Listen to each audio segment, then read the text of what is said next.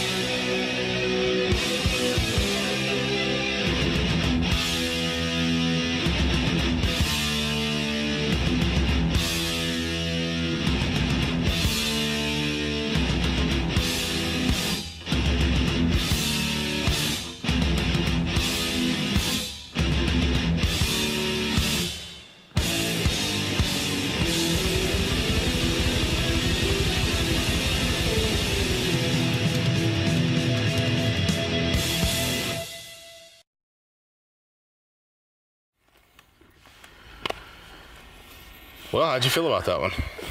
All right, so I sometimes Lay it on me. I get bored with. So Metallica plays in E minor a lot. So they're like, Yeah.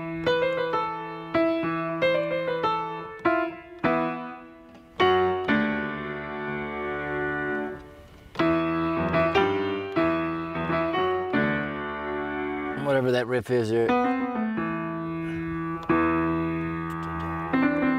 Something like that. Anyway.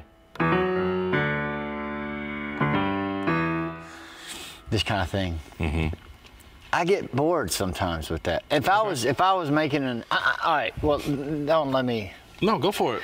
So lay it on us. Let us know how terrible it is. No. I just this is just something I thought about. Like if I was making an album, I would always try and have different keys for my. Sure. You know. Yeah.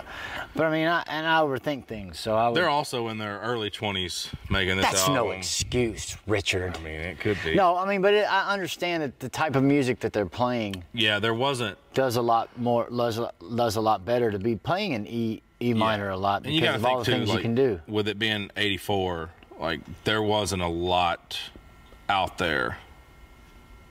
Thrashy. I mean, you had your Judas Priest and your Iron Maidens and stuff like that, which has heavily influenced them. But both of those bands do a lot of that stuff in E minor too. Yeah, but like I said, that style of guitar playing lends itself to being. Oh yeah. Okay, I see what you're saying. So I'm not criticizing them. I'm just saying, you know.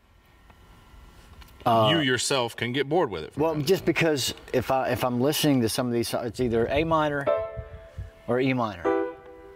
And they usually resort to E minor. Sometimes for me, the songs can kind of run together in certain spots. Sure. Because they're in the same key. And my ear will hear this tune or that tune. Yeah, and that song in particular, that bridge part especially, when I'm over there shouting "die," and it's that dun dun dun. Dun. It's very. I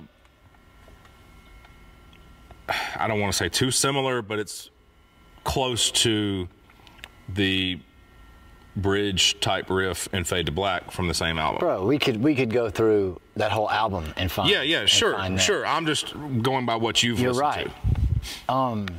But that's neither here nor there. Okay. I was just bringing that up. No criticism, Metallica. Don't. As if Metallica watches. Yeah, for real. Us sitting here talking about their. But I was thinking. So, lyrically, I always like songs that have.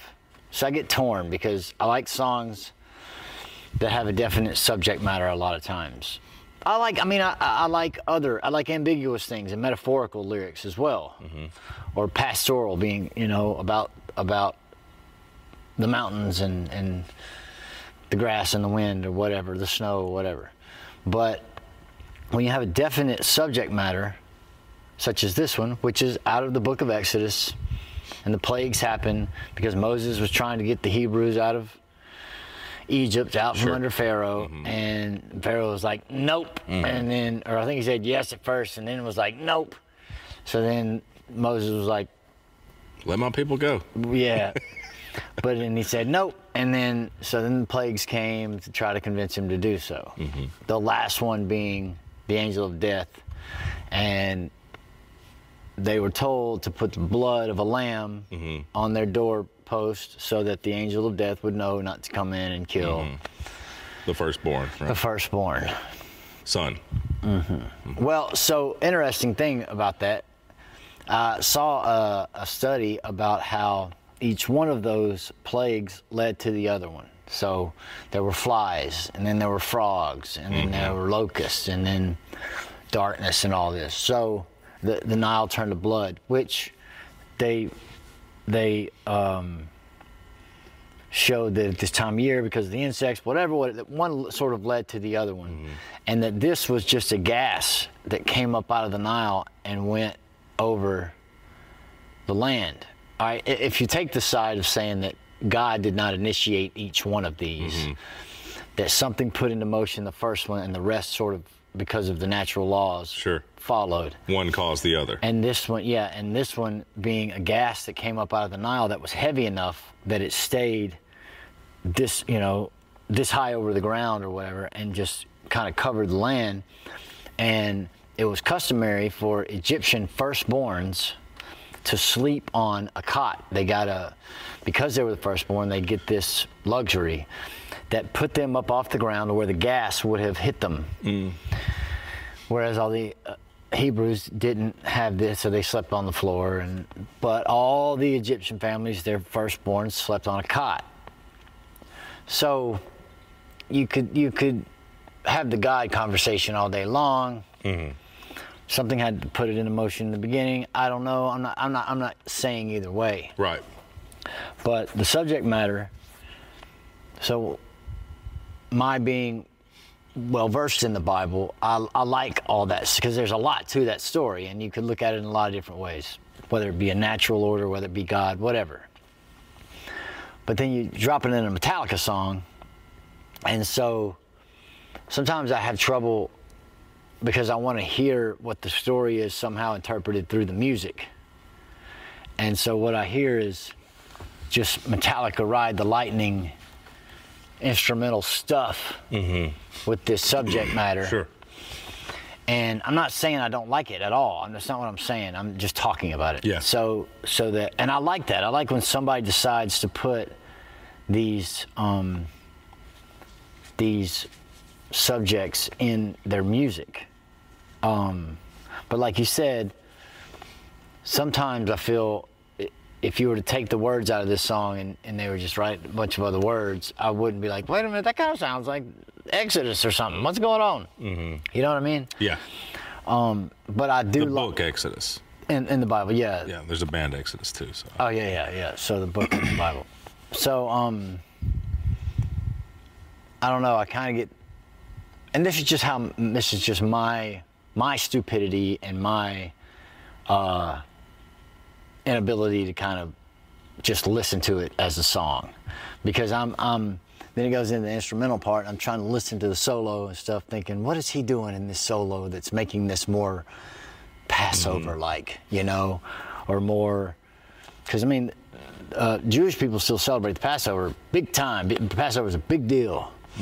So, and this whole thing is a big deal in the Jewish tradition. And there are no traditional Jewish riffs in there. Or, you know what I'm saying? Sure. Or anything that would indicate that this music is somehow holding up the subject matter musically. So you've written some music, and then you just, hey, this is a good idea for lyrics, and you know. Yeah. That's just me. All right. So I had this light bulb moment go off as you're talking about Metallica, this song, and Exodus.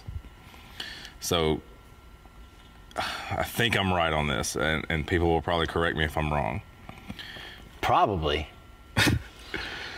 Kirk Hammett started, he left Exodus, the band, to start with Metallica. While he was in Exodus, he wrote that bridge riff. And I cannot, y'all tell me, I can't remember the name of the Exodus song right now, but there is an Exodus song, and I don't think it's not note for note, but it's very close. But when you're talking about Metallica and the book of Exodus and all that stuff, I had this moment go off, like, this song goes back to when Kirk Hammett was in the band Exodus. Yeah, well, yeah. Yeah, that's cool.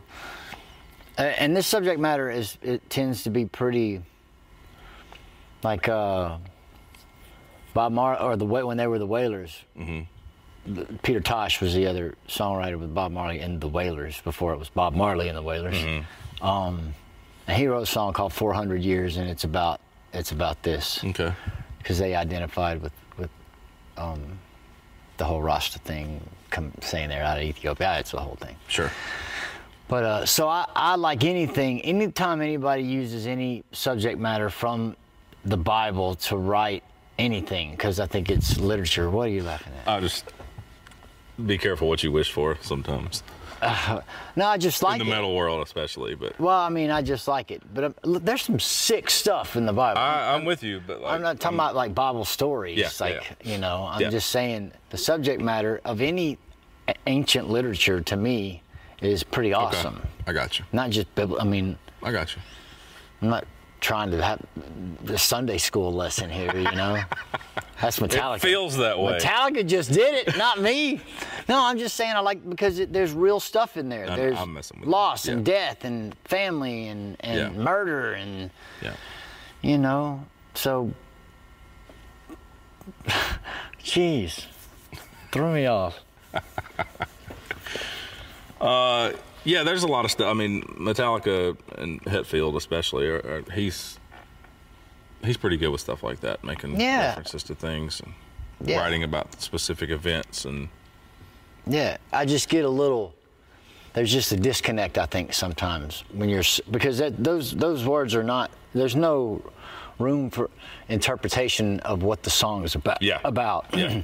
You can put interpretation in the story, but that's what I can find it in the story in the Bible for you. Yeah. So then there's a disconnect between like you put the music and the lyrics together and there's still like this. Mm-hmm. There's still this. There's just I guess Metallica in between. Sure. I see what you're saying. Yeah. So are they chanting? Die. Die. So they want all the Egyptian firstborns to die. It's more of a crowd interaction thing. Right. I mean, I get it, but see that's what I'm saying. Like you know, awesome. Like they've got a lot of their. They had this DVD box set thing come out in the early '90s called Live Shit Binge and Purge, and it was like 3 different concerts all together. I mean, divided up into different discs, you know. And back then, and I mean they don't do it as long anymore, but they would. Before that riff would break out and while the die chants were happening, it would just be Lars kind of rolling on the drums with that beat without any guitars, and it would be the bassist playing that riff. Mm-hmm. But it was Jason Newsted back then, but they would kind of get everybody started, right? Like James would say, you know, follow what Jason's doing, and Jason would start chanting die, you know, on that cadence and on that tempo, and then they would keep the crowd going with it throughout that whole section of the song. It was like they would ramp them up and build them up, shouting die, die and then bring the guitars and everything in, the vocals and everything. Yeah. Yeah, crowd interaction is always awesome. Yeah. Yeah, it's cool. Metallica's really good at doing it too. Yeah. Well, I wouldn't assume this song would go over well in Egypt. Who knows? You good? Yeah, are you? Yeah, I'm good. All right. Well, glad you got to hear that one. Yeah. Well, I mean, you forced me to listen to it. That's what I'm here for.